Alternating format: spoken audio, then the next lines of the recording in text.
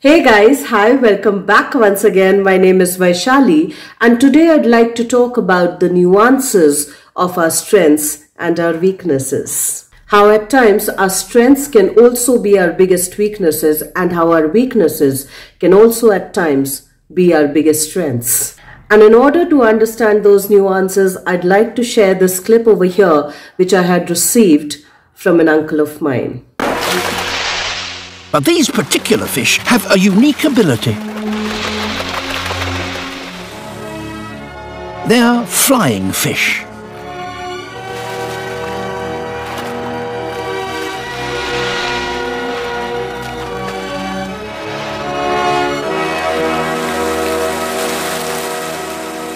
With an extra thrust from their tails, the flying fish get airborne once more.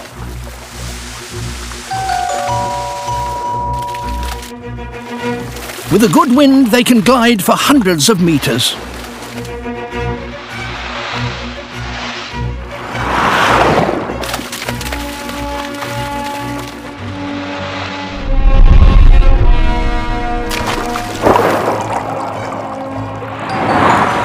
But this is just what the frigate birds have been waiting for.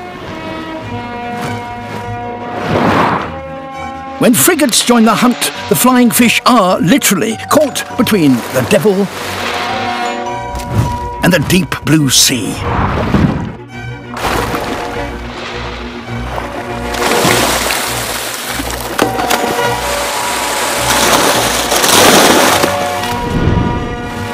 If the flying fish get too much lift, they become easy prey for the frigates.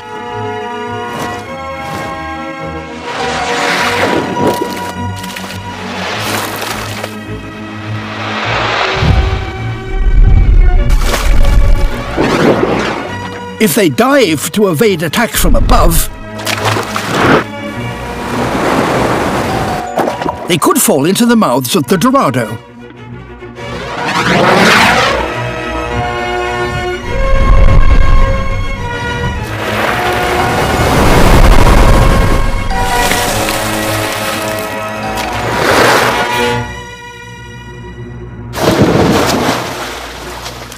Now, when I saw this clip, I was amazed at the unique characteristic traits of these amazingly beautiful flying fishes. Here were these fish who could swim like a fish and even fly like a bird. Here were these fish who could inhabit two different atmospheres at the same time in the same breath. So who are these, flying fish or swimming birds? And maybe they are both at the same time. Maybe they get a unique chance to experience life both as a fish and as a bird. And what an enriching experience that must be, but not without its consequences. As enriching as that is, as enriching that might be, when they fly like a bird, they are at a risk of being eaten up, being swallowed up by bigger birds. When they dive underwater like a fish, when they swim like a fish, they are equally at a greater risk of being eaten up by bigger fish, by being chased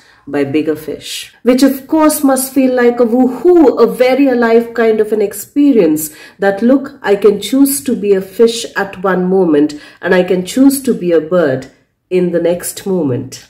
But not without a certain sense of anxiety running through them to not be eaten up either in the water or in the air. And that sense of anxiety which helps them survive moment to moment, helps them experience life both as a bird and as a fish, probably also gives them a chance to be more present with themselves moment to moment to moment. For if they are not present in the now, if they are not tuned in with the now, they just might be eaten up, gulped up by a bigger fish or a bigger bird. For they are more mindfully able to regulate it moment after moment after moment and not let it turn into a disorder. They don't find themselves stuck either in the water or in the air, for they are constantly being aware, they are being mindful of the choices that they are making moment after moment after moment. And every moment being experienced as it presents itself, without neglecting it, without disregarding it, and without abandoning it. Well, then am I saying that anxiety is good?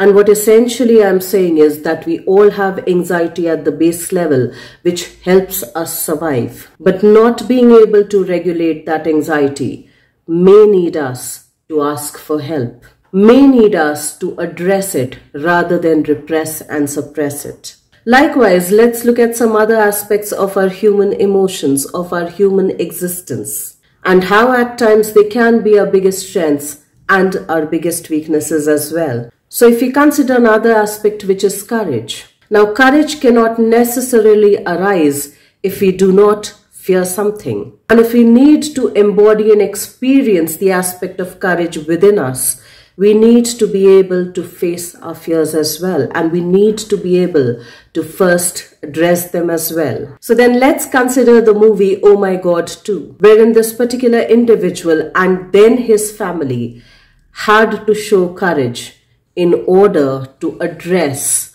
what had been repressed in the educational institution for so long, what had been unaddressed and repressed in the culture, in the society for so long. Now, was that easy? Of course not, as it's shown in the movie that the protagonist even tries to run away from confronting his own fears. He is wanting to escape the situation for the time being, so long as he can avoid facing his fears, till he is given the message to confront it, to address it, because running away from it will only make that fear chase him further. And when he decides to confront his fear and when he decides to step into his courage, he is being ridiculed, he is being laughed at, he is being shamed, and he is even being outcasted for some time. And so as much as addressing our own fears and stepping into our own courage aligns us more with ourselves, makes us trust ourselves more, it might also come with other repercussions wherein we are being rejected, wherein we are being abandoned,